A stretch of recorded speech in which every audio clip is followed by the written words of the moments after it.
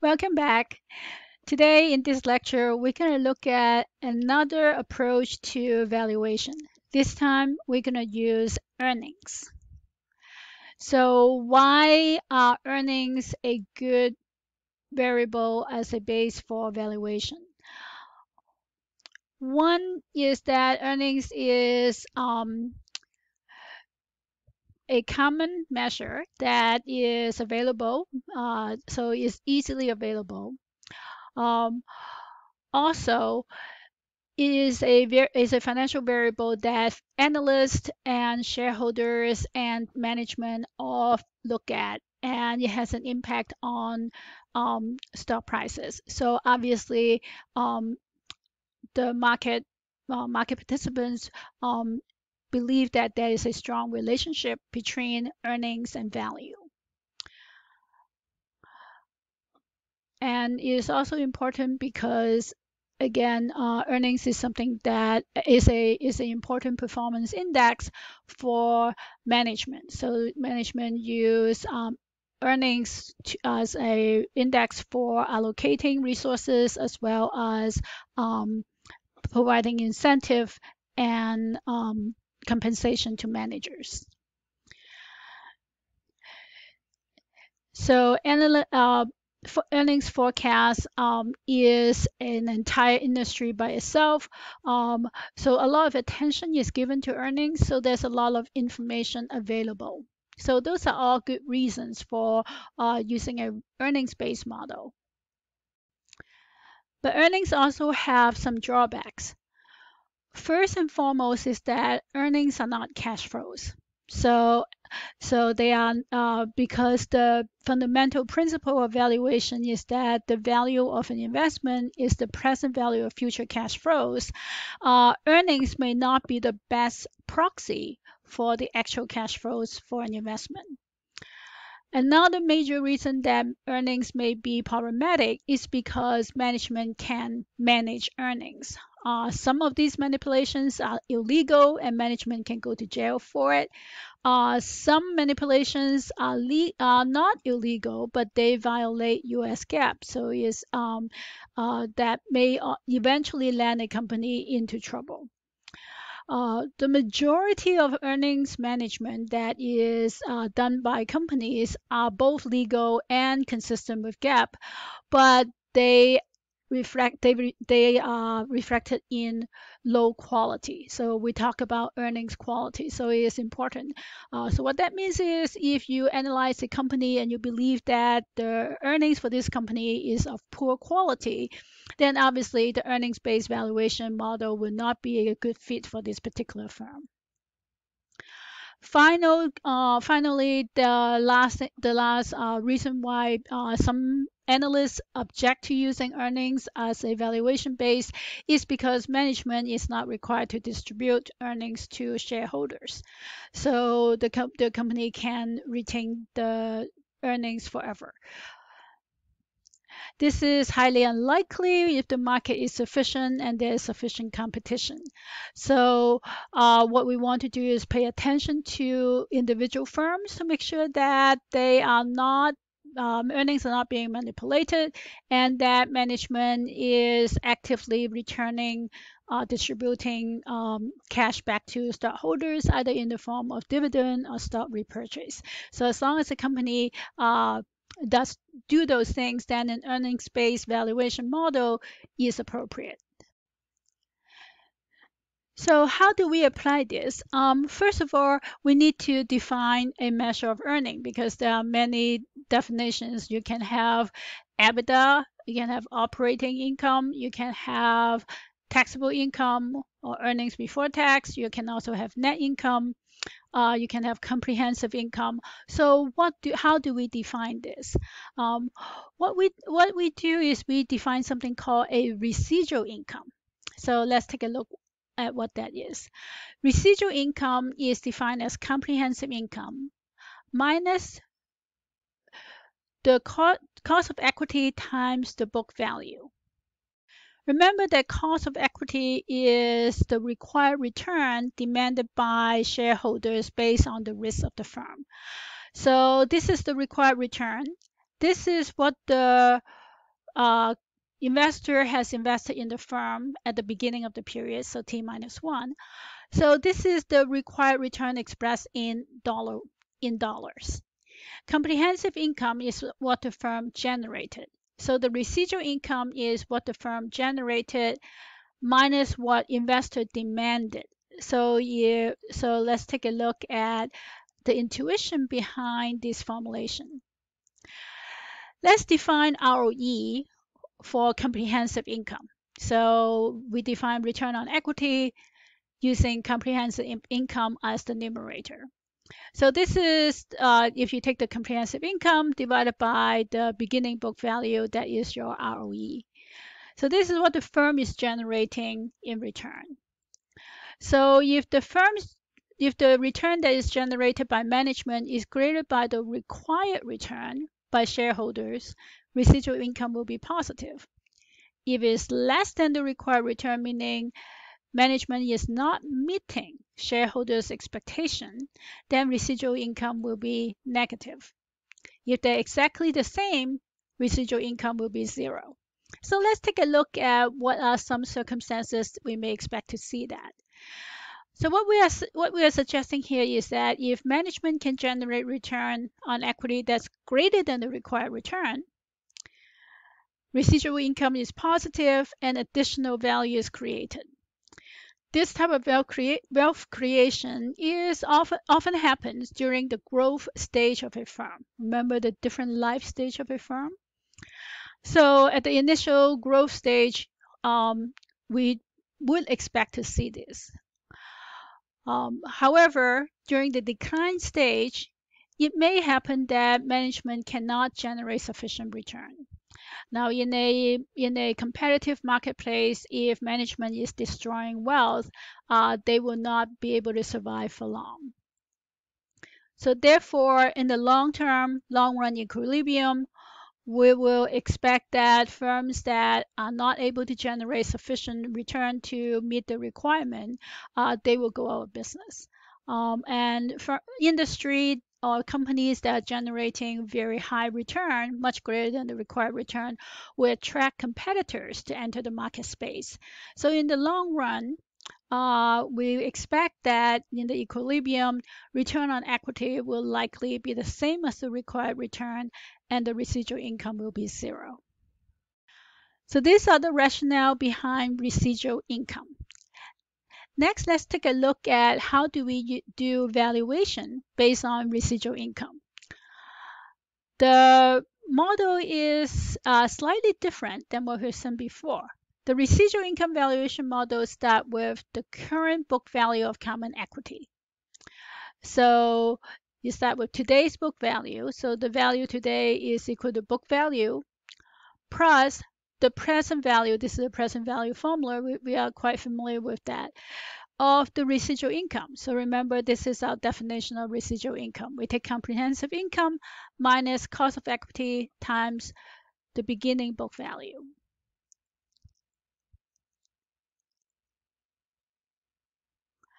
So similar to what we have just seen, if the ROE, if the return generated by the firm is greater than the cost of equity, residual income will be positive, and the value will be greater than the initial book value.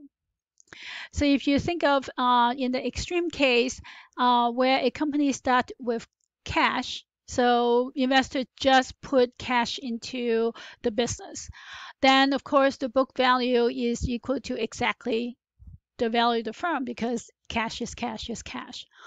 But once management or the entrepreneur put the cash into use, and if the way that they invested the cash, purchase equipment, produce product, provide services, generates positive residual income, then the value of the firm will be greater than the book value. Vice versa, if the required return is greater than what the firm can generate, residual income will be negative and the value of the firm will be less than the book value. So if this is sufficiently true, then you will expect to see a merger happening or an acquisition happening. So it's a firm that is selling at way below its book value. It will probably attract corporate takeovers. And then finally, if they are the same, then residual income will be zero, and the value will exactly be equal to the book value today. And the difference between the value and book value is the present value of all future residual income. We're going to go through a few examples to illustrate this. Our first example will have zero residual income. In other words, the ROE is the same as the required return. And the company is going to pay out 100% in dividend. So the assumption is that investor invested $10,000 in common equity. So at time zero, the firm's book value is also $10,000. So think of this as putting 10,000 cash into the company. Of course, the company is worth $10,000, or the book value is $10,000. You can use the $10,000 to acquire asset, and the book value will still remain $10,000. Investors, the required return is 10%. Our assumption is that the ROE is also 10%, and that's why we have zero residual income. Investors expect the company to pay out all its dividend. So the expected income in year one is $10,000 because we expect to earn 10% on $10,000, so the income will be $1,000. Residual income is defined as comprehensive income, so $1,000 minus ROE, cost of equity, which is 10%, times $10,000, which is also $1,000. So residual income is zero, which is our, this is how we design this example. So book value in all future years will remain unchanged because all earnings are paid out as dividend. And we are simplifying this example, there's no repurchase and no new stock issuance. And all future residual income will also be zero because the book value doesn't change. So every year you will generate 10% on $10,000. You'll generate $1,000. You'll pay out $10,000. So everything remains the same. And 0 divided by anything is 0. So when you add up all the zeros, you still have 0. So the value of the firm is the same as the initial book value of $10,000. So this is the zero residual income with no dividend payout case. And so this established that this simple example is to establish the concept of why an earnings-based valuation approach can make sense. In our second example, we'll still work with zero residual income, but in this case, the firm will not pay out any dividend. Remember, that's one of the concerns. So let's take a look at what may happen. We have the same assumption. So initial book value is $10,000. Investors require a return of 10%, and the ROE is also 10%. Investors expect the company to not pay out any dividend. Now, obviously, if this is true forever, that will be a concern. But let's assume that investors are okay with that. So in the first year, expected comprehensive income is 10% on $10,000, so that's $1,000, the same as our last case. The residual income in year one is also 0 because it's 10% times $10,000.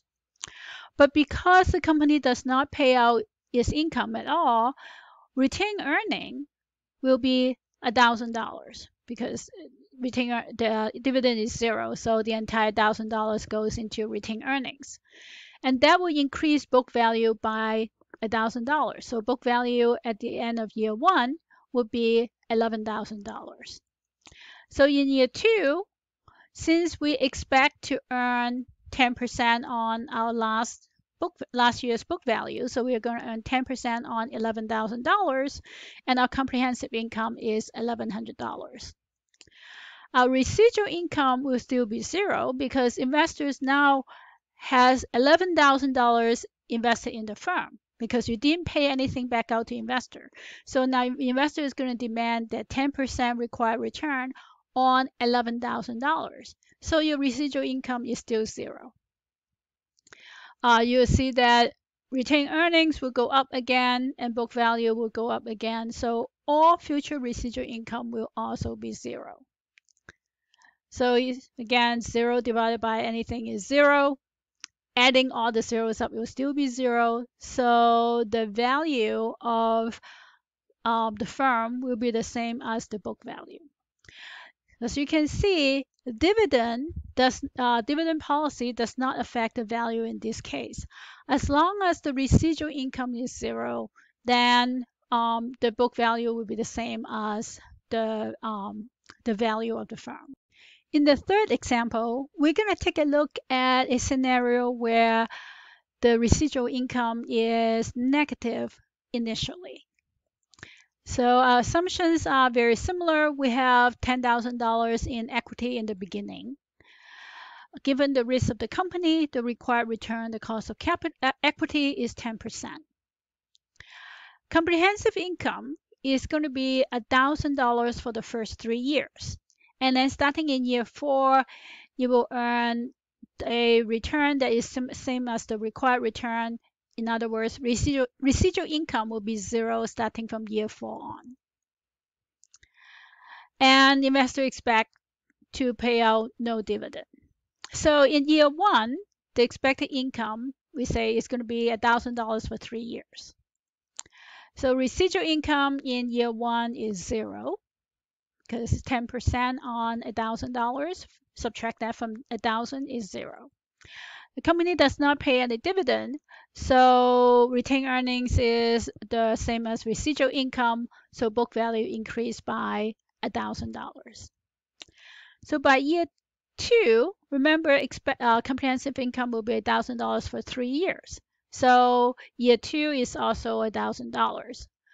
Residual income in year 2 is negative $100 because now the required return of 10% on book value, which is $11,000. Retained earning in year 2 is also $1,000 because retained earning comes from comprehensive income. So book value at the end of year 2 would have increased to $12,000.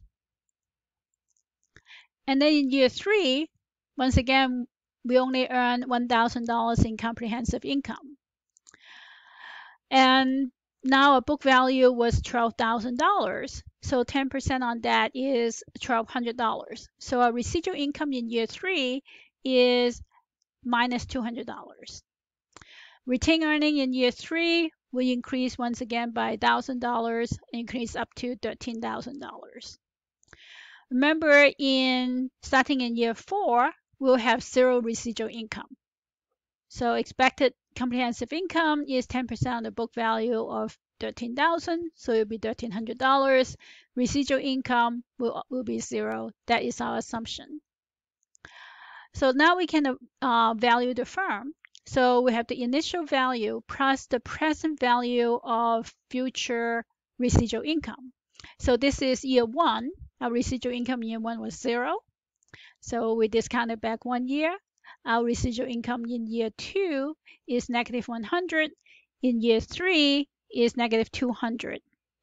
And then starting in year 4, this is all 0. And with the value turns out to be $9,767, which is less than the initial book value of $10,000. So when residual income is negative, the value of the firm will be less than the book value. As you probably have guessed, we'll take a look at the case where residual income is positive. Assumption is very similar. A $10,000 company, a 10% required return. In this case, comprehensive income is going to be $1,500 for the first 3 years. And then starting in year 4, residual income will be zero. So, and the company also won't pay out any dividend. So in year one, we get $1,500. Residual income is $1,500 comprehensive income minus 10% required return times the book value of $10,000. So $1,500 minus $1,000 is $500. Company pays no dividends, so retained earning increases by $1,500, and the book value also increases by $1,500 to $11,500. In year two, we also have comprehensive income of $1,500. Residual income is now $350 because the required return of 10% is applied to the new book value of $11,500. And retained earning once again increased by another $1,500. So ending book value by the end of year two is $13,000. Continuing with year three, our expected income continued to be $1,500. Residual income is now only $200 because we need to subtract 10% on the new book value of $13,000.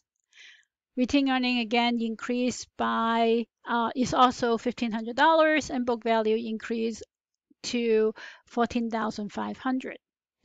Remember that starting in year four, residual income will be zero because the return on the book value is the same as the required return.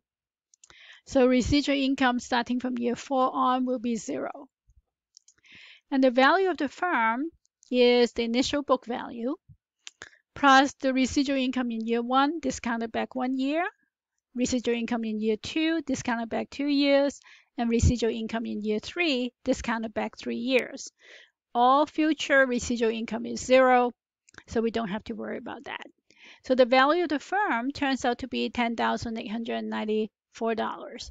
So when residual income is positive, the value of the firm will be greater than the book value. So the book value is only $10,000. The value of the firm is $10,894. And that is because the firm is able to generate positive residual income for 3 years. We'll end this video here. We'll continue with applying the residual income valuation model in the next video. See you soon.